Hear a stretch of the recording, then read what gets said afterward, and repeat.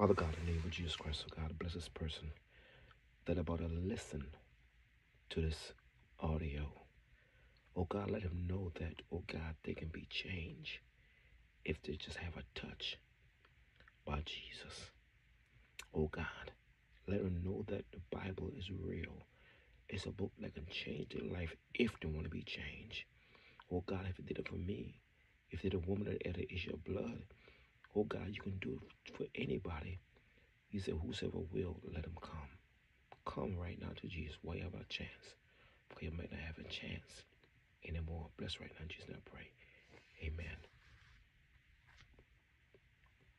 My message today be coming from Luke, the 8th chapter, verse 43 and 46. And I read, and a woman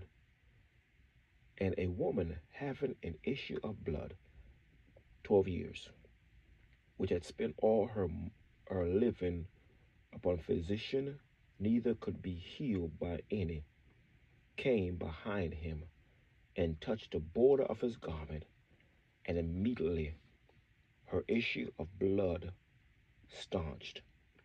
And Jesus said, who touched me? When all denied, Peter and they that were with him said, Master, the multitudes throng thee and press thee, and say thou, who touched me?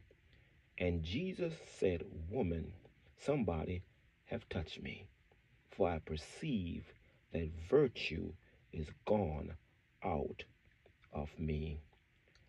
And when the woman saw that she was not hid, she came trembling, and falling down behind him, she declared unto him before all the people for what cause she had touched him, and how she was healed immediately.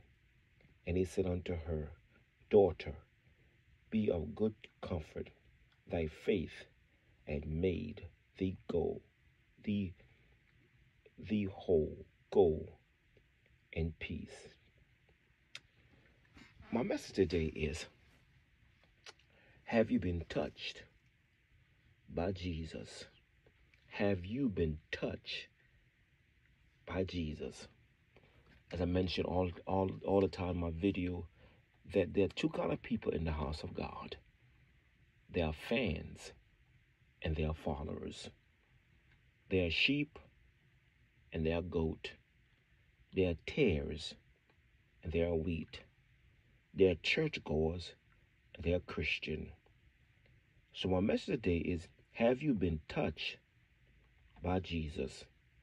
Now, 10 things happen when you've been touched by Jesus. 10 things, my friend.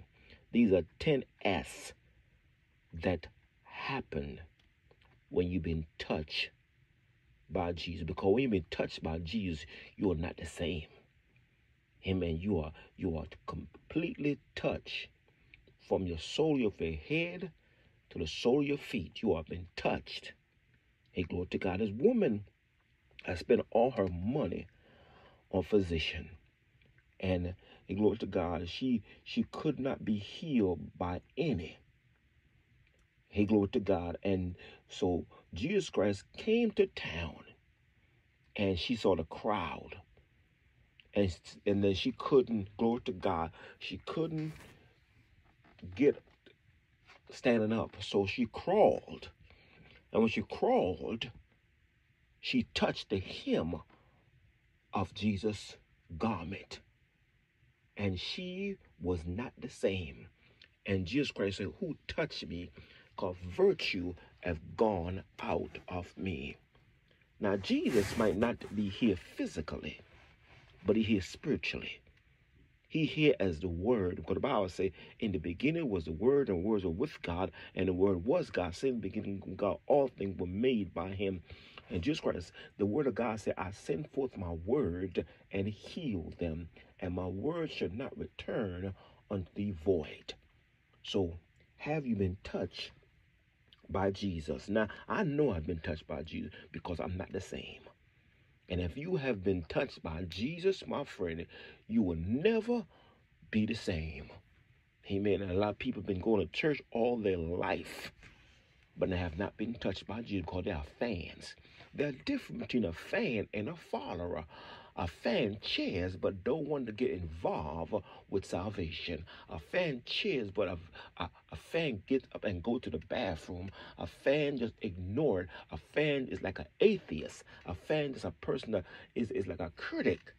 You just stand by the wayside and see whether they getting in touch with Jesus. So my assignment today is to tell people 10 things happen when you've been touched by Jesus. My friend, and number one, I mentioned before, you won't be the same. Yes, you won't be the same. Because the Bible says, if any man be in Christ, he's a new creature. Old things are passed away. All things become new. So number one, you are not the same, my friend. You don't go to the same place no more. You don't say the same word anymore. You change your friends, because the Bible say, my friend, glory to God, we don't have fellowship with darkness. Hey, glory to God. Amen. We compel them, we witness them, but we don't fellowship with them no more, because, my friend, the Bible say, if you are a friend with the world, you're an enemy toward Christ. So, glory to God, we are not the same. Hey, glory, number two. Hey, glory to God, we serve Christ. Amen. We don't serve the world anymore. Amen. We serve the creator of the universe. We serve the anointed one. Amen. So, glory, number one, he's not the same. Number two, we serve Christ. Number three, my friend, you will read the scripture. If you are a new person in Christ, my friend, you are hunger and thirst for righteousness. How you get filled? You get filled by reading the word of God every day of your life, my friend. The Bible says faith come by hearing forth the word of God. Hey, glory to God. Hallelujah. Glory to God. And number third thing, my friend. Now, fourth thing, my friend, you will be saved. Hey, glory to God. You'll be saved. How you be saved? Because you are a person, my friend. When Peter was preaching on the day of Pentecost, and Peter was preaching Jesus, the men and brethren say, "What must we do?" And Jesus Christ, and Peter told them, repent and be baptized, every one of you, in the name of Jesus Christ, for the remission of sins, and ye shall receive the gift of the Holy Ghost. Hey, glory to God. Amen. Number fifth thing happened. Hey, glory to God. You are separated from the world. My friend, the Bible says, come up from among them and be separate, said Lord. Touch not the unclean thing, and I receive you unto myself. The Bible says, present your body as a living sacrifice. My friend, you are a living sacrifice when you separate yourself from the world. We are in the world, but we are not of the world. We are not serving the world. Hey, glory, we are pilgrim passing through. This is not our home. Hey, glory to God. And then number six thing, you have the Holy Spirit. Hey, glory to God. When you've been touched by Jesus, my friend, hey, glory to God, because Jesus Christ told them, wait in Jerusalem until you've been endowed with power from on high. Now, a lot of people interject this by saying, I have a terror night service.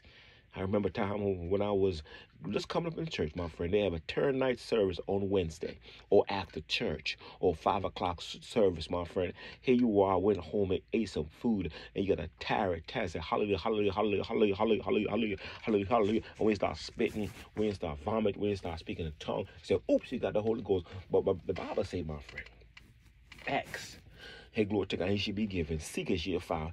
Now, Cornelius, hey, glory to God, when Peter was preaching the gospel of Jesus Christ, my friend, the Holy Ghost fell on them and they spoke in tongue.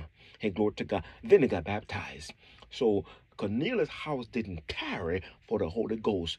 The preached word, hallelujah. So you can be hearing this message right now, and the Holy Ghost, hallelujah, can get on you right now, and you receive the Holy Ghost, my friend. For the Holy Ghost is not emotionalism. The Holy Ghost is not a feeling. The Holy Ghost, glory to God, when you receive the Holy Ghost, my friend, it gives you a conscience toward the word of God. It gives you, glory to God, an outlook on life. It gives you hunger and thirst for righteousness.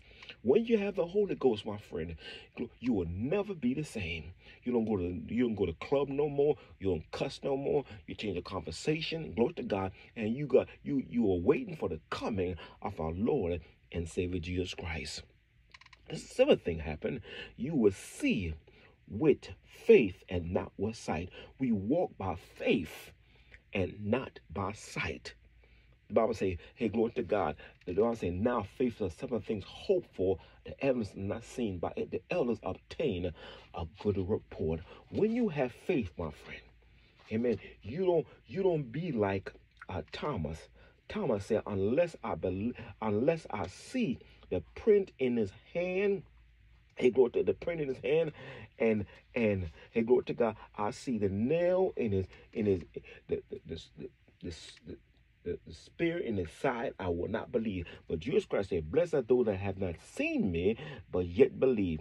Now in Romans 8:24 and 25 say, "For we are saved by hope, but hope that is seen is not hope. For what a man seeth, why does he yet hope for? But if we hope for that we see not, then we will patient wait for it." So we don't see with our eyes. We see with our faith. Because the Bible says, without faith it's impossible to please God. He that cometh to God must first believe that he's a rewarder of them that diligently seek him. So if you have faith and not with sight, lead by faith and not by the world. Want to see it, to believe it, and Christian believe it, then see it. Glory to God. Hallelujah. Amen. So we will see with faith and not with our natural eyes. Glory to God. Number 8, you live for the Savior, Jesus Christ. What I say? You live. Paul say, for me to live is Christ, and to die is gain. And if your Bible say, if you lose your life for my sake, you'll find it. So we live for the Savior. The Savior is not your money. The Savior is not your job. The Savior is not the material thing you have on this world. The Bible says, my friend, set your affection on things above and not things on the earth. So the Savior is Jesus Christ. Hey, glory to God. Hey, glory to God. Number 9, you don't serve Satan. What? We don't serve Satan. Satan is the god of this world. So we don't serve Satan. Glory to, that's why we are in the world. The Bible says the world loves its own. Amen. So we don't serve Satan. Who is Satan? Satan is Lucifer. Lucifer is a cherub that was in heaven. And the Bible says, Jesus Christ said, I saw Satan as lightning that fell from heaven. The one that deceived Eve in the Garden of Eden. The one, my friend, hey, glory to God, that tell you to do bad things. The Bible says the devil come to steal, kill, and destroy. But just come that we may have life and have it more abundantly. Amen. So number 10th reason, hey, glory to God. And this is the one that, my friend, if you know that you've been touched by Jesus Christ, my friend, you have surrendered your life to Jesus Christ. You have yielded. Hey, glory to God. That means stop. Hey, glory to God. Your life is surrounded. Hey, your life is surrendered to God and the Bible. You got a new walk. You got a new talk. You got a new behavior. You got a new dress code. Everything about you is new because you are born again. You have surrendered your life, your hands, like a person says, stick up. You lift your hands up. You said, God said to you, stick up. You lift your hands and say, I surrender my life to God. My life is surrounded with God. So these things have happened to you if you've been touched by Jesus. Have you been touched by Jesus? If you've been touched by Jesus, my friend, you're never the same. You serve Christ. Hey, glory to God. You read the scripture. You are saved. You are separated. My friend, you have the Holy Spirit. You see with your faith, not with your sight, your eyes. Hey, glory to God. And you have the Savior, Jesus Christ. Hey, glory to God. You don't serve Satan. And number 10th thing, you have surrendered your life to God. My friend, this lady been touched. And she was trembling. And Jesus Christ said, daughter, your faith, hallelujah, have made thee whole. Go in peace. So if this is you, my friend, if you have been touched by Jesus, and glory to God, you are not the same. If you say you have been touched by Jesus, you still cussing, you still swearing, you still sexing, come on now, you still serving Satan, you have not been touched. You go to church, you sing in a choir, you a usher, you do everything, my friend. But if you have not been touched, hallelujah, glory to God. If you say you've been touched and you're still doing the things of the world, you have not been touched. Get retouched by Jesus. And if you be retouched by Jesus, my friend, you will never be the same. Look at the blind man. The blind man said, "It's me." Jesus opened my eyes. And they went to his parents, and his parents say, "This is our son." That's why I tell people, my friend, make sure when you've been touched by Jesus Christ, you don't need nobody to validate if you've been touched or not. This blind man parents say, "This is our son, but how he received his sight, we know not." Go, hallelujah. And they say, go ask the son. Hey, go ask him. He's of age. Ask him. And the reason why, my friend, because they love the praise of man rather than the praise of God. If people confess Jesus, they get put out of the synagogue. And I come and tell you, my friend, if you've been touched, you're not afraid. On your job, my friend, if somebody asks you, "Are you a Christian?" "Yes, I'm a Christian." Hey, you're not going to say, "I go to church." My friend, if somebody asks, "Am I a Christian?" "Yes, I'm a Christian," because I'm excited, because I've been touched by Jesus. If you've been touched by Jesus Christ, my friend, you are not the same. And the last one, you are surrendered. Your life is surrender with Jesus Christ, my friend. My friend, you have new friends. Come on now. You have faith. You are faithful. You have the Heavenly Father, my friend. Finance is not glory to God. You're not touched by finance. You're touched by the Father who art in heaven. Hallowed be thy name, thy kingdom come. Thy will be done on earth as in the heaven. Give us this day our daily bread. That means you have been touched by Jesus Christ. Can I pray for you, Father God, in the name of Jesus Christ, oh God? Bless this person that have listened to this message, oh God. Oh God, give him a touch. Oh God, give them a touch by you right now, oh God. They might not have experienced a touch like this woman, oh glory to God, in this verse of scripture. She been touched, my friend. She spent all her money. Glory to some people are spending all their money on psychiatrists, spend all their money on medicine, and they need to be touched. They need to be validated, oh God. Touch the glory, in the name of Jesus. Touch it right now, oh God. In the name of Jesus, oh God, somebody may be listening right now and need a touch by you, oh God. Touch of healing, a touch of love, a touch of affirmation, a touch of dedication, a touch of decision right now. Touch them right now. In Jesus' name I pray, oh God. Touch right now. In Jesus' name, amen.